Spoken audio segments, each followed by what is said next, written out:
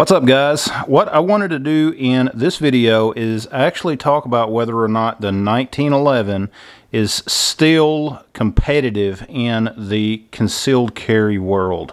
We all know about the 1911 in war movies, as well as just all of the history that surrounds these firearms. This, of course, is my TSOS 1911A1. You guys have seen it on the channel before. It's been in a few videos that I've done. This is a great example of what a 1911 should be, in my opinion. Very reliable, it is fun to shoot, and of course the configuration of this gun is more along the traditional.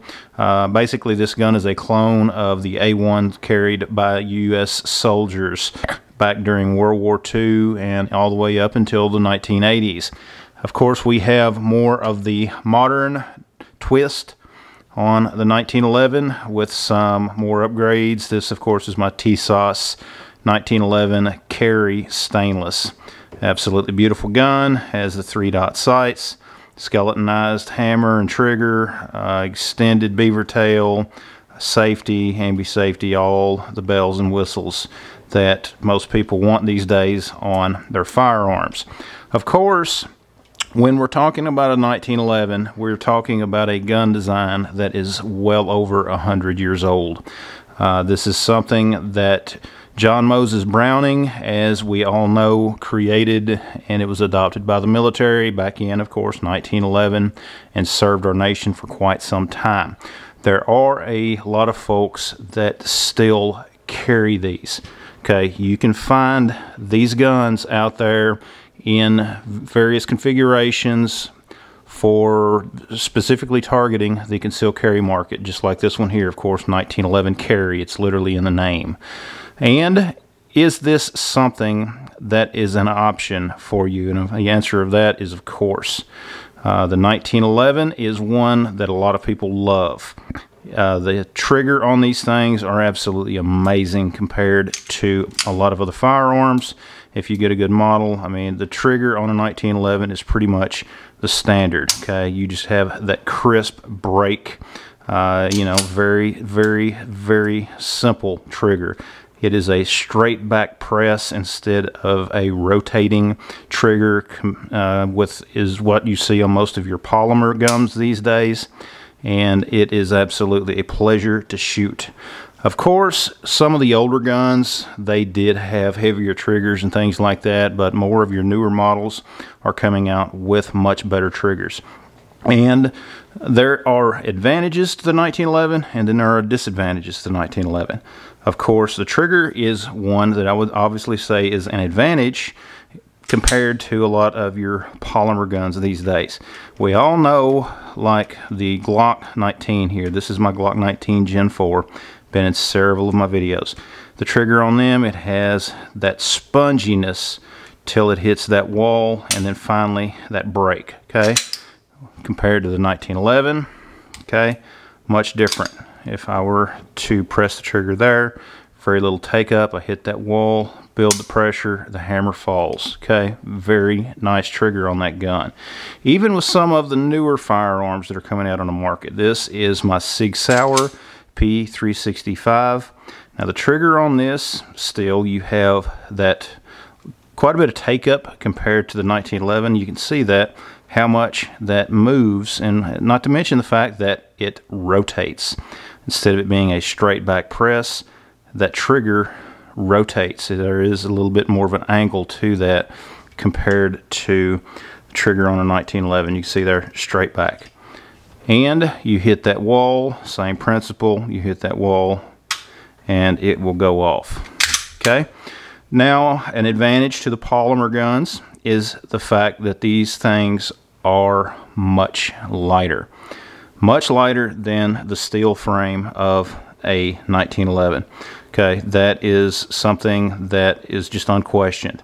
Okay, if you are not someone that likes a heavy gun, your choice may be something along the lines of a polymer firearm. And there are tons of these things on the market these days. I've got there the videos talking about them. Go over, check them out. The 1911, of course, the caliber. That's something else to talk about. This particular gun is chambered in the 45 ACP, a very capable round. 2 world wars is one of the common phrases when we talk about the 1911s. These guns won. Both of these are chambered in that 45, and with it being chambered in a 45, this is an advantage or a disadvantage depending on how you look at it. Of course, the 45 is a very capable round. It is unquestionable a very capable round compared to a 9mm. Now, of course, a lot of the technology today with the 9mm caliber, 9mm cartridges, most of those cartridges can be as effective as the traditional ball 1911 45 ACP rounds. Now, if you were, of course, getting some of the more elaborate 45 ACP rounds, yes, it's going to step the effectiveness of that 45 up as well. Of course, the trade-off is ammo capacity. Okay, Glock 19, as you see here, this is a 15-round standard capacity firearm. Even my SIG P365XL, this is a standard capacity of 12 rounds with flush fitting magazine. Of course, both of these being 9mm, which 9mm is a capable round as well, especially with a lot of the new cartridges out there.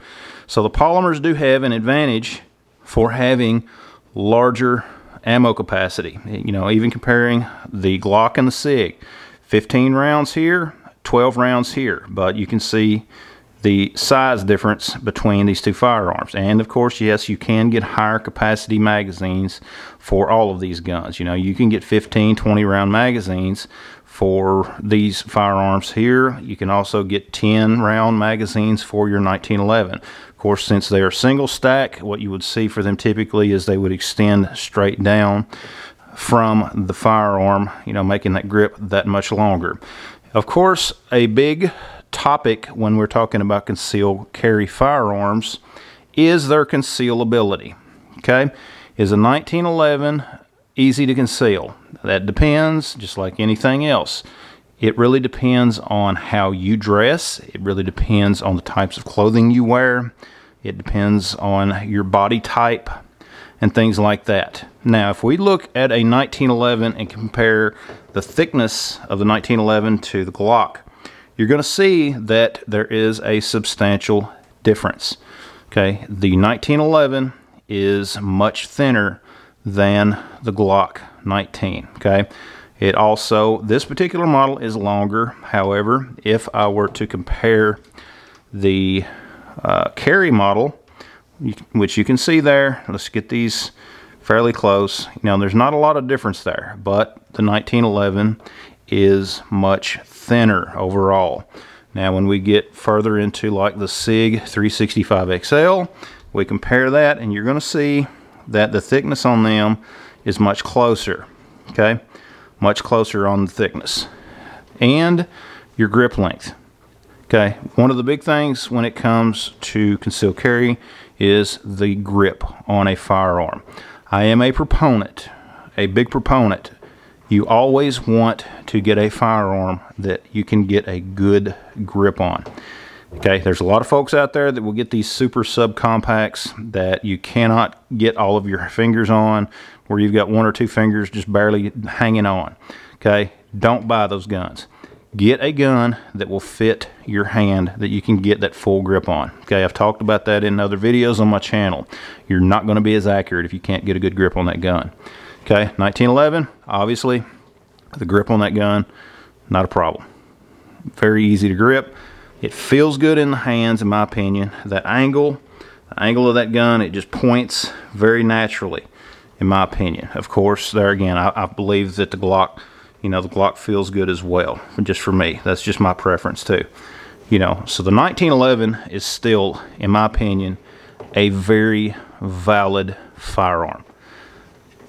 One drawback to the 1911s, and it's not only with the 1911s, is their manual safety. Okay? Regardless of the type of firearm that you carry, you need to practice with your gun, train with your gun, to the point where you know that the gun is reliable and that you have built the muscle memory to sweep that safety off.